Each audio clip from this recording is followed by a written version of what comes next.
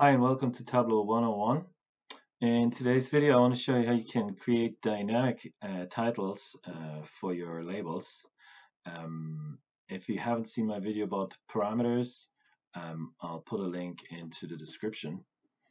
So what we built here is a little two-set parameter where you can change region, category, and segment, as well as here region, category, and segment to display the numbers in a different way as you want. So if you click here from region to segment, it'll change the number and display.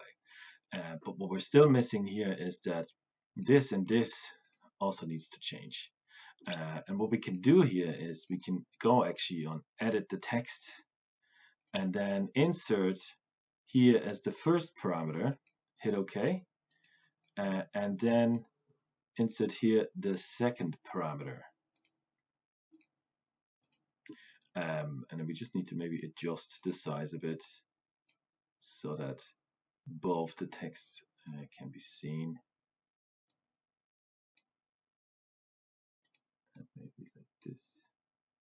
Perfect. So now when we select region here, it changes to region, and here it changes to category, just like we want. I hope this helps you in your quest for better workbooks. Thank you so much for watching.